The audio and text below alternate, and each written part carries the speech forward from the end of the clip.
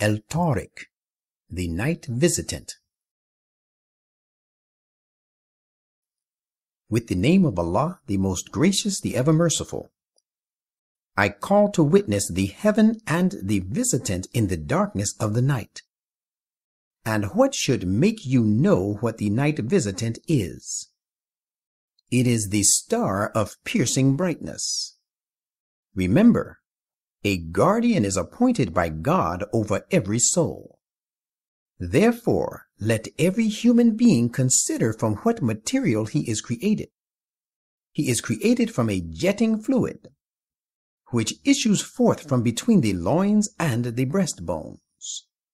Verily, he who created him the first time has the power of bringing him back to life in the hereafter. On the day when the hidden things shall be exposed, then the person who has engrossed himself in worldly affairs shall have neither power to defend himself, nor will he have any other helper. I call to witness the clouds that rain over and over again, and the earth that burst forth with herbage and with springs, that verily this Qur'an is a decisive word, and it is not a vain revelation. And they, the disbelievers, devise a device against it, and in return I too devise a counter-device.